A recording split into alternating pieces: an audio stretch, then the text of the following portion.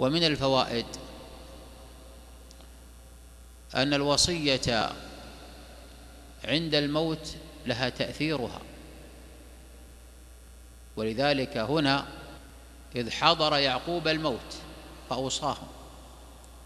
وفي حديث العرباض بن سارية كما ثبت عنه صلى الله عليه وآله وسلم في السنن أنهم قالوا يا رسول الله كأنها موعظة مودع فأوصنا.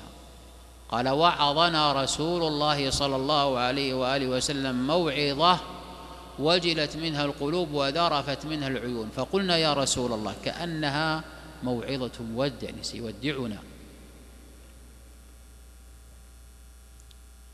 فدل هذا على أن الوصية عند حضور الموت لها أهميتها، شريطة ألا يعاين الموت، فإن عاين الموت هنا ذهب إحساسه وشعوره فلا يقبل منه قول ولا تنفذ له عطية ولا وصية.